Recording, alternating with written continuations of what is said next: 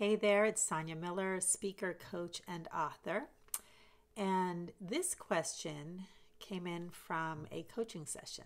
And the question is, how do I extract myself from a toxic work situation? So this is a scenario where this particular person was caught up in so much intensity, so much dysfunction. It just felt like this vortex that she was coming up to the very edge of what she can tolerate. And she knew she needed out for many different reasons, but didn't quite know how to do it. And part of it was while she had built herself up to the encouraging possibility of just walking in, giving her notice, had a plan, had her speech all planned out. She then got online and started looking at job opportunities and felt incredibly discouraged. And she found herself continuing to go back into conversations about all of the reasons this toxic situation was toxic. The people, the promises, the dysfunction, on and on and on. So I thought this was a really great question because I wanted to address what I call the 3 essential ingredients for permanent and lasting transformation. Because even if we know the answer, which is, well, just quit or just find another job. You know, there's always some really pat answers, and we get lots of advice about, from good-meaning friends. Oh, you should do this or you should do that. There's never an absence of opinions and advice. But as we know, in many of these situations, if you could have done it by now on your own, you would have. So there's something deeper going on. So these are the 3 essential ingredients for permanent and lasting transformation: know-how, commitment, and support. And I like to think of it as a 3-legged table that if one of them's missing, you probably aren't going to be able to move forward. I mean, you can try, but it's kind of like you need all 3 legs for this table to stand upright and strong and give you that platform of a new possibility. So let's talk about it: know-how, commitment, and support. So let's say you want to make a big change in your life. Okay, let's say you have the commitment to do it, the support to do it, but the know-how, in other words, the technology or the how-to of it, isn't actually the correct know-how. You can be totally committed, you can have all the support in the world, and your progress will be limited at best because you're basically using the wrong tools for the job. So you need to make sure the know-how is correct. And in my world, the know-how always begins in consciousness. Consciousness is the cause of every effect, because if all of your answers were in the physical world, it would be easy. Just find another job and leave, but it's never that easy because there's a lot going on. There's deeper emotions, there's limiting beliefs, there's fears. And if you don't know how to work with your consciousness to both get the support emotionally to do something difficult, but also to tap into possibilities that are beyond what you can see, then that know-how is going to be limited at best, okay? Now, let's say you have the right know-how.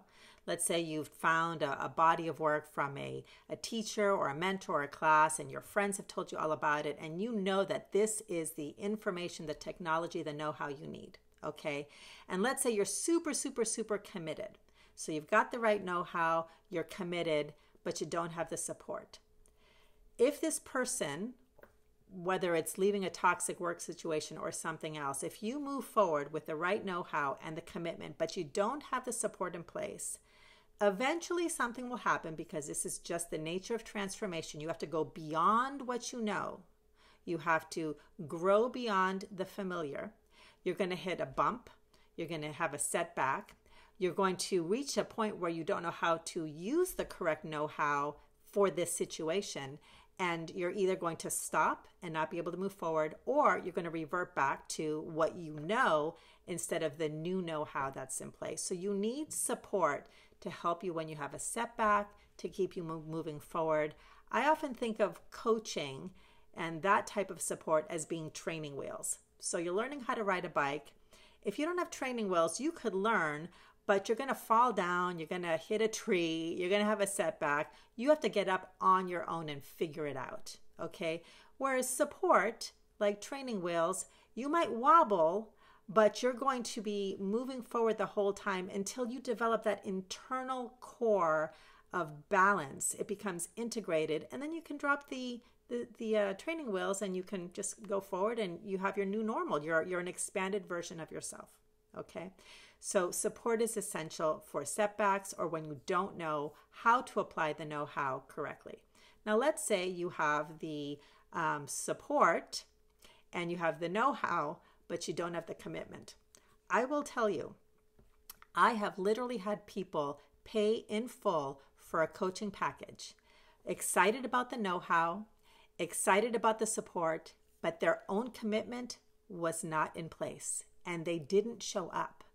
That was pretty mind-blowing to me, and I've had that happen only a handful of times because I'm really selective and I interview for that, but the commitment is essential. So if you don't know if you're committed, if you're not really ready, then you want to let yourself be in the process of getting ready to be ready. Instead of, I know I need to leave this job, and you beat yourself up, but you're also not ready to make the commitment to really do what it takes. Let it be okay that you're cultivating the commitment. Now, here's two things that fuel commitment, okay? As Tony Robbins says, it's either the pursuit of pleasure or the avoidance of pain. A lot of times the pursuit of pleasure isn't even enough because we know that there's a better possibility, but the gravitational pull of the familiar will keep us in place until it gets really, really intolerable. This is where this client was. It was intolerable and she needed help, okay? So you can let it get as bad as it needs to get. You can actually ask yourself, how bad does it need to get, okay?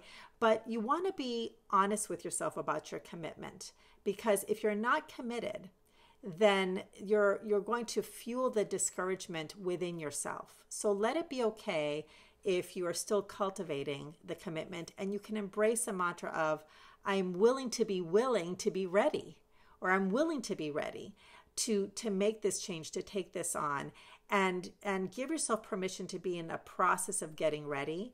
And then that will open you up to the learning that you need and the support that's available internally and externally to finally take the steps to activate the support, to engage in the know-how, and to move forward in a productive way. So this particular client, we had a very candid conversation. I said, if you really want to do this, then set yourself up for success, because if you're not committed, if you don't have the support, if you're not approaching this correctly, you're going to take a step forward, but then go 3 steps back, and it'll be like spinning your wheels, and it's just going to be more and more aggravating. So she was honest with herself. She knew it was bad enough to take the steps.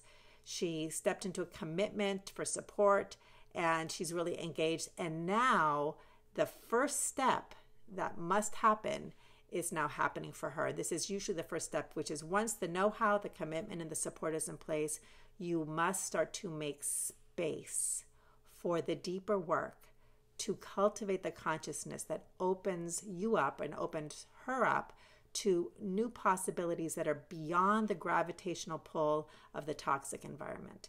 So you have to open up space for something that's going to nurture the consciousness of new and infinite possibilities. I am willing to invite possibilities that I didn't even know were here right now.